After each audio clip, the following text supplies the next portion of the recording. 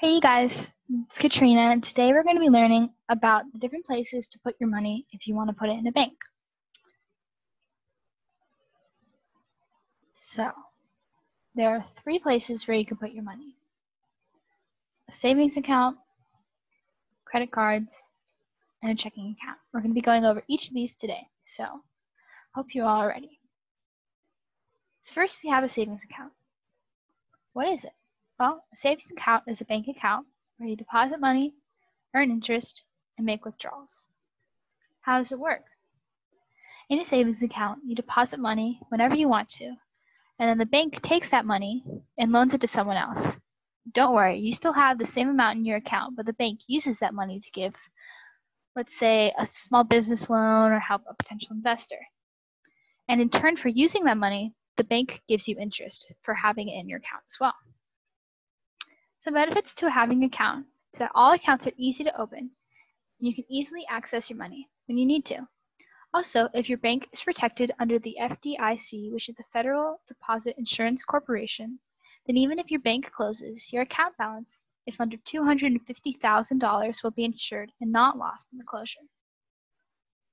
Some disadvantages to this type of an account include low interest rates from 1.25% to 1.35% each year, and many banks have a maximum number of times you can withdraw money from your account per statement cycle, which is each month.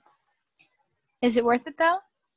Although you do not yield a lot of money from this account, it's good to have for emergency funds, and keeping your money in a bank has more benefits than keeping it at home. For example, in a bank your money is secure, insured, and even makes a little bit of money on top of it, while at home it can be lost, destroyed, or even stolen. Next, we have credit cards. So credit cards allow the holder to borrow funds from the bank while paying the money back at a later time for the charge, including interest. They are not attached to an account, but rather to a credit card number or a credit card holder who is given credit from the bank to use. How does it work? When you buy something with your credit card, this purchase is added to your credit account. Once a month, the bank will then send you a bill with all of your purchases, and you now have to pay it in full by the due date with your own money.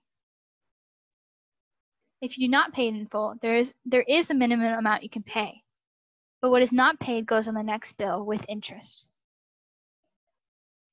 Some potential pitfalls to having a credit card are: it is easier for you to spend money since cash seems scarce, making people less likely to spend it, but unlike credit cards, which make you feel like you have more money than you actually have.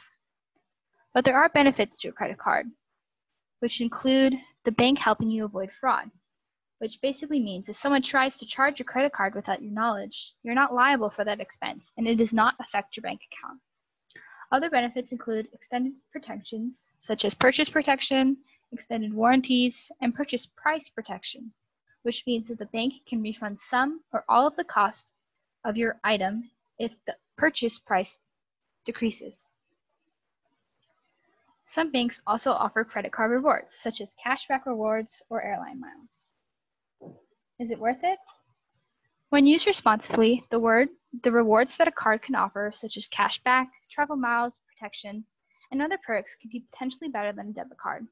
But it is always good to continue carrying cash, and if spendings get out of hand, your credit card can potentially ruin your finances. Finally, we have checking accounts. So what is a checking account? This type of account is a deposit account that allows for withdrawals and deposits. How does it work? In a checking account, you put money in, which is then used every day through withdrawals, deposits, and spending. You also need one in order to apply for a credit card, and a debit card is given to you through the account. What is a debit card? A debit card deducts payments directly from your checking account and has many of the same benefits as a credit card. Transactions appear on the bank's monthly statements, but they do not allow users to borrow on credit, and some have purchasing limits. How is this different from a savings account? Well, checking accounts hold money that is used daily, while savings accounts hold money that is not intended to be used often and mainly for emergencies. How is it different from a credit card? Well, debit cards are backed by personal deposits, while credit cards are backed by a loan from the bank.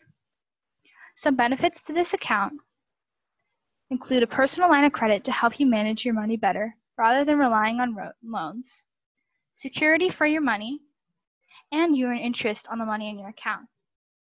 Some potential downfalls include withdrawal limitations, potential debit card and overdraft fees, and a limitation on your debit card due to the amount of money in your account. So those are the three main types of accounts that you can open in a bank. And I hope you guys learned something from all of the information that I just presented to you. I've also linked these three websites below where I got some of my information from my slides, and they can also help you further understand if you have more questions. So that's it for today, you guys. I just want to add on, I have a survey down below that I would really appreciate it if you took so that I can get more information on how my videos are doing, and I hope to see you all again soon. Thank you for watching.